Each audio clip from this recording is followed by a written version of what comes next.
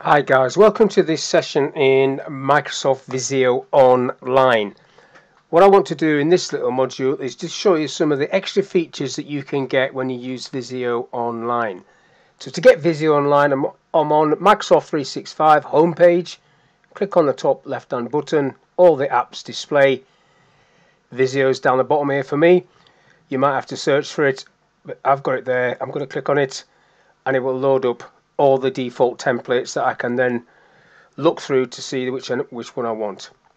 So you've got these basic ones across the top and your recently used ones down the bottom there, and then this little option takes you to all the major template sets. So you've got popular diagrams at the top, and then you've got an arrow giving you some other options, and you can see that moves across. Same with this next one, block diagrams, some very visual block diagrams. And down here, basic flow charts, and then not so basic flow charts. Coming down, organizational charts, you've only got a couple of them or a few of them. And then this infographic timelines, there's lots of these, and you can see all those there. And then some more block diagrams like so. And then these are the ones, and then this bottom one, process diagrams. I'm just going to go on to that. I'm just going to pick one of these so you can see how this works. Go back a bit. I'm going to pick this one, job application process. Now you don't have to use this structure. You can get into the template and then totally change what this is. So I'm going to do that because some really cool features in here. If I click on create, some of these icons are not available in the desktop version, but you can actually open this in the desktop version once you've activated. But these are the basic shapes. So if I just, you can see you can click on all of these. You've got the little arrows which will just give you random shapes if you click on them. If I can actually get on one of them like that there, that gives you these quick shapes which are not really relevant to what you've got here. If I click on one of these circles,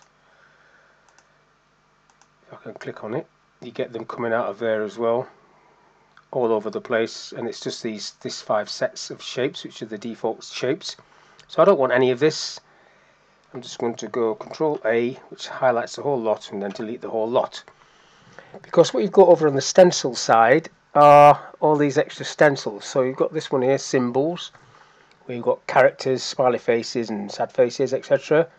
Different gender types, and lots of different modules which you can just drag on and build up your flow, your work process flow using these. You then got this stencil, which are process shapes, and again you've got different things down here.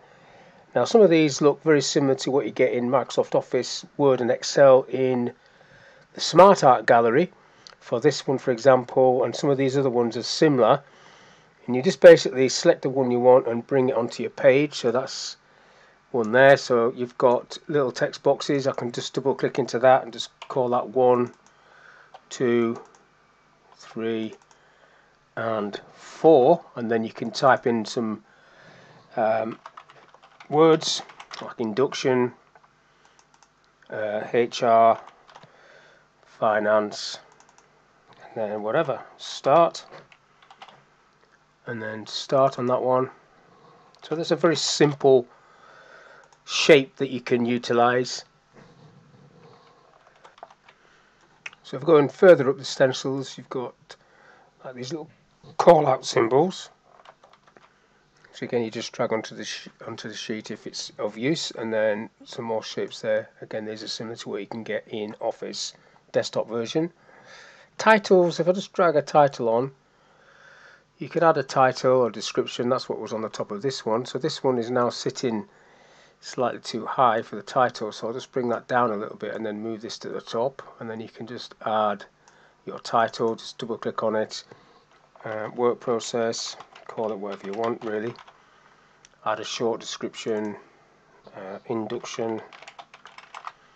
I'll do that short enough, so that's nice and easy. Title, and there's different styles of titles you can get there. Then you've got these lots of different arrows, so that's quite a common one when you want to show a rise in profits or something like that. And then at the top you've just got back to the basic shapes for this template. Now across the top you've got normal features you would expect to see on the Home tab, and bold, italic, underline, and all the colouring in and things like that. Insert option gives you to insert online pictures or just pictures that you've got, or stock images, whatever you want to do. So if I just bring a rectangle on for a minute, for example.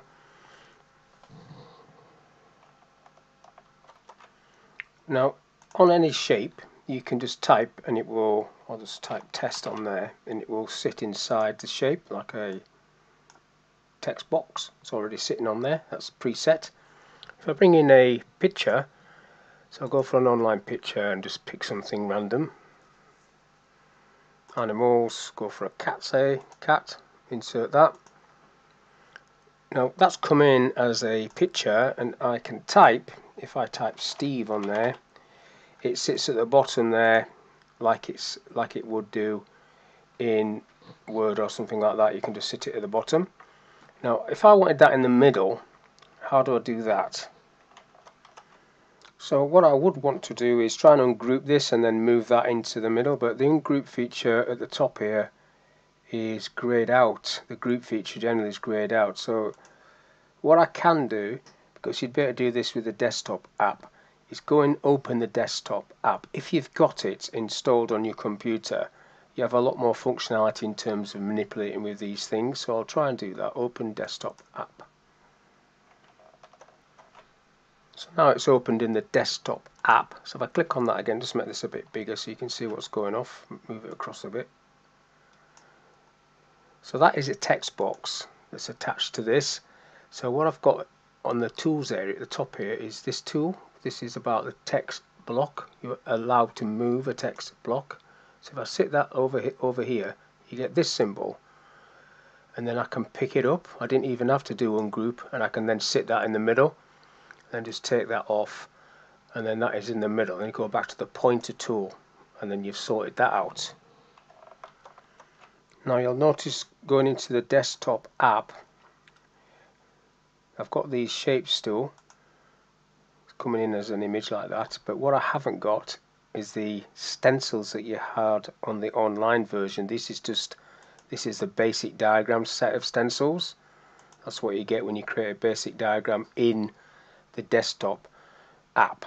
So you're going to lose a bit of functionality in terms of what you can get, but what I would suggest is you create as much as you can in the online version using all the nice little icons that there are on the online version, and then come into this desktop app to do any modifications to your final diagram. Obviously if you haven't got the desktop app, you'll have to stick with the online one, and then you've got some restrictions, but hopefully that's all I want to talk about in this little video. So hopefully it's been of use.